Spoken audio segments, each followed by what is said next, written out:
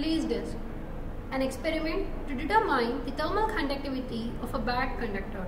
We require screw gauge, vernier caliper, brass disc. The thickness of the cardboard is measured at 3 different places using a screw gauge.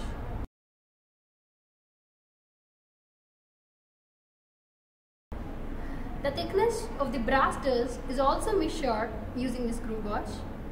The diameter of the disc is measured using a vernier caliper.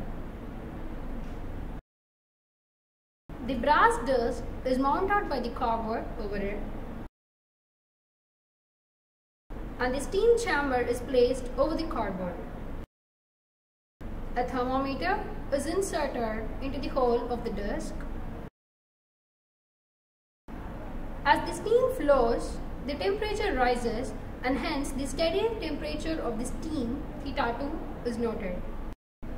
Then, the flow of steam is stopped. The steam chamber is removed with proper safety measures. The cardboard is removed too.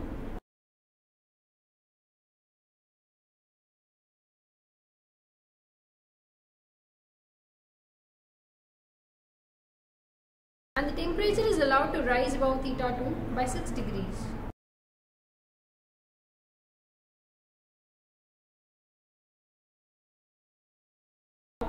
The chamber is removed and the fall in temperature is noted down using a stopwatch.